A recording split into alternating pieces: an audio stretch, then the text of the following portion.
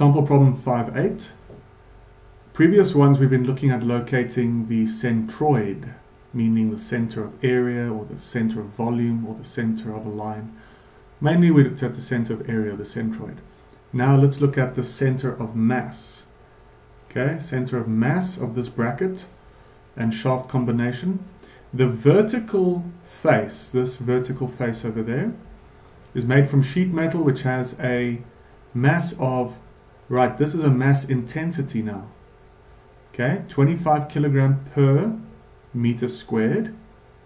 So if you want to find the total mass, you have to calculate the area. You multiply by the area to get the total mass. So that's the vertical one. The material of the horizontal base is 40. It has a mass of 40 kilogram per meter squared. And then the steel shaft has a density of 7.83 megagram per cubic meter. Megagram, right? Kilogram, 10 to the 3. Megagram, 10 to the 6. Okay. Alright, so how do you determine the center of mass? Remember, it is the total mass times x bar. This is just an example about the x, a distance about the y-axis, right? This x distance is equal to what? The sum of xm, right? So the total mass of the entire system multiplied by a moment arm about the y-axis. By the way, we don't use this. I'm just, in this specific case, you'll see why we don't use this x1. I'm just using this as an example. So the total, the moment of the sum is equal to the sum of the moments of all the individual components. But you'll see why we don't use the x1. We actually only use, in this specific case, we only use this one and this one for y and z. Okay, now I'll ask you why. Why is that the case? Why is that the case? Okay, so let's do it. First of all, set up your axes. You've got x there. Set up, or in their case, they set up the origin here. So you can see the y-axis passes through this shaft, and there is the origin. There's the z-axis, the x-axis, and the y-axis. So notice the way that they've set it up. By the way, you can set up your axis wherever you want in the universe. You should always get the same result. Okay, you can set up your z, x, and y over there, there. You can set up the origin there, wherever you want. You can set it up there. You can set it up in your garden. You can set it up on your roof. Wherever you want, you should always get the same answer. Okay, so notice first of all that it is symmetric about the y-axis. Okay, symmetric about the y-axis. So what is your intuition there? That the center of mass needs to lie along the, not necessarily the y-axis, but it needs to lie in the zy plane, right? So if you draw a plane through the zy axes, then you'll see that the center of mass has got nothing to do with along the x-axis. So that is why, in this case, we're not going to, there's going to be no x component of the center of mass, because it's not going to lie on any part of the x-axis that's not 0. So we're not going to need that one. We will need this one, right? Sum of ym and zm is the sum of zm. Okay? So that's the first thing, symmetry. Always check your problem, is there symmetry? Okay? Is there symmetry? That's a question mark. Okay, so now what is the first step? Well, we want to try to determine these guys on the right hand side. meaning we need to calculate, we need to first break it up into various components, and then we need to determine the distance from each of these centroids to the axes, and we need to determine the mass of each of these components. Okay, so they've broken it up into, that is component 1, right? This big guy there is component 2. That triangle is component 3. This base is component 4, and the shaft is component 5. So we need the mass of each of these components, and we need their centroids, right? So let's see. The first thing, what they say is that to determine the mass should be very straightforward. All you do is you calculate the area of each of these guys. Calculate the area. Well, for the shaft, you need to calculate the volume, right? Calculate the volume of that shaft, multiply it by that density, and you will get this mass. Calculate the area of that semicircle, multiply it by 25 kilogram per meter squared, and you should get that mass there. And you do that for each of those. Okay, is that clear? I think so. Now notice that this is a hole, so we have a negative mass there, a negative mass. Okay. Now, for each of these components, we need to determine the centroid. So notice that this whole face over here, number 1, it is in the XZ plane, so there's no Y component.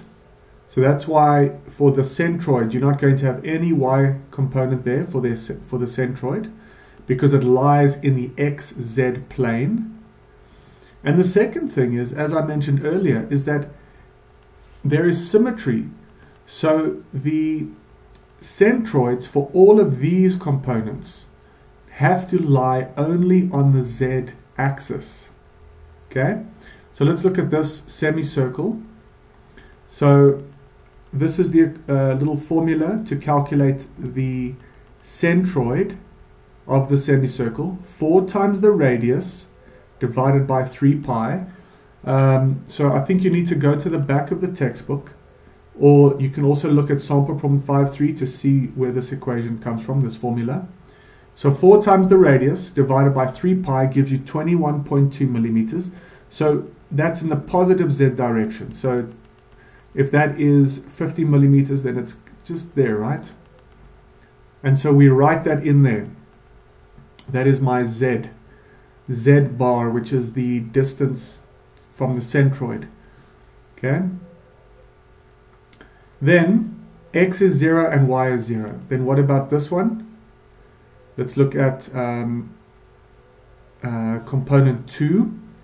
So this, it's 150 high or low, below the Z, in the negative Z direction, and it is 150 wide. So the centroid is right there, the geometrical center. It's going to be minus 75 Z, right? And 0x and 0y. That's where we get the minus 75. Okay, so we've taken care of this one. What about object 3? Object 3, we need to find the centroid. Again, because of symmetry, there's no x component and there's no y component, so the centroid has to be in the negative z. So we go down from there down to there. That distance there is going to be 75. 150 minus 100, no, that's 50, my mistake. That is minus 50.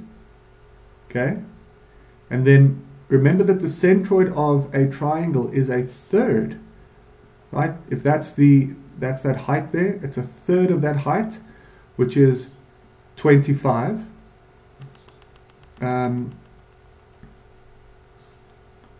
So that should be 50 minus a third of 75.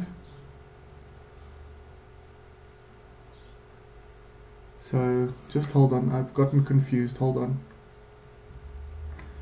Sorry about that, we all get confused. It's okay to get confused. So it is the 50 plus 50, because the centroid is over there, and that distance there is a third of the height of 75. So we've got 50, that length is 50 plus 50 gives us minus 100. Okay, minus 100. So we've got now our Z, the centroid. Now what else we still need? Okay, what about this guy? Number 4. Well, we know that it is it's perpendicular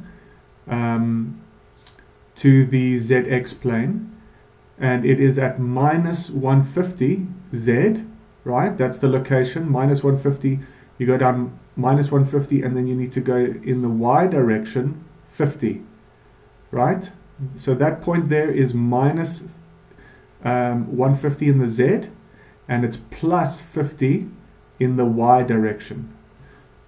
And so it's still 0 in the X. So that's what you're going to get, minus 50 in the Z and plus 50 in the Y direction.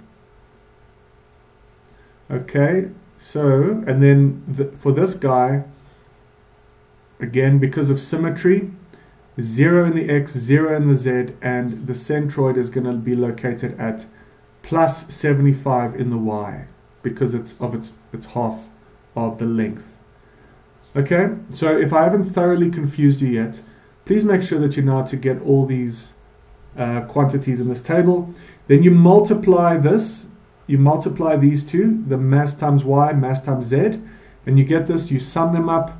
Remember that it all comes from the principle of moments. Okay, you need to make sure you know that. Right, we put it into our principle of moments equation, and we solve for our Y bar and our Z bar. So 53.3 and minus 45.7. So where is it? It's somewhere there, and then down over here. Minus, right? So there is our centroid, our center of mass. So again, if we hang something over that, right? If you take a cable and you wrap it around here and you hang it right over the center of mass. So if you look at it from the left-hand side, okay, if you look at it from the left-hand side, and you've located your center of mass. So you're looking at it, the x-axis is coming out of the page, the z-axis is up, the y-axis is to the right, and you hang something over there, for example, right over that center of mass, then there'll be no rotation. Okay? Alright, so good luck.